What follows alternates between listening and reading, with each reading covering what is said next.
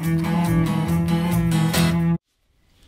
a little update from the Norwegian office of NIE. It's getting busier as things are opening up slowly, and there's a lot of exciting news to come in the coming months and days actually. Now in June we're going to the Arctic Arts Festival north of the Polar Circle, where the sun shines 24 hours a day.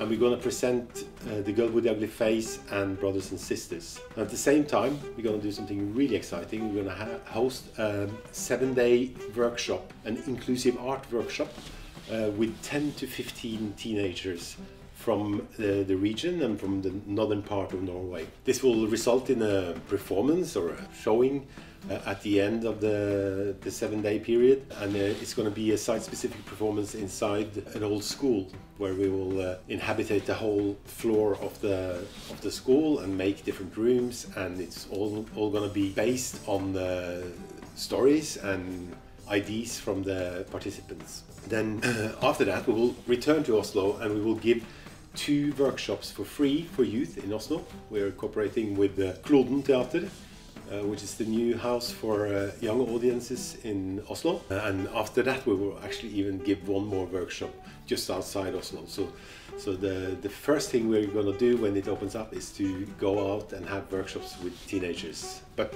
of course the main thing that we're working with here at the moment is the 20th anniversary festival. It's coming very soon. It's in August, and we will have 15 events over 7 days.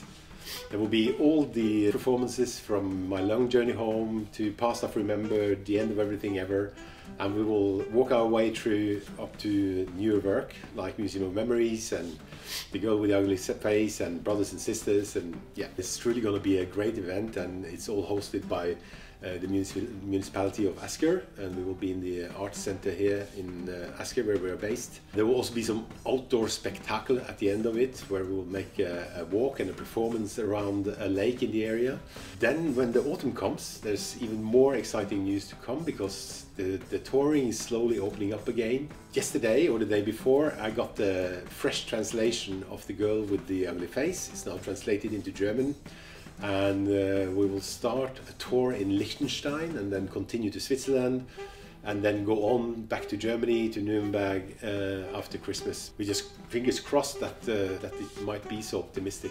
Please stay in touch with us and come and see us if you can during the festival week, starting on the 21st of August, ending on the 28th of August here in Asker.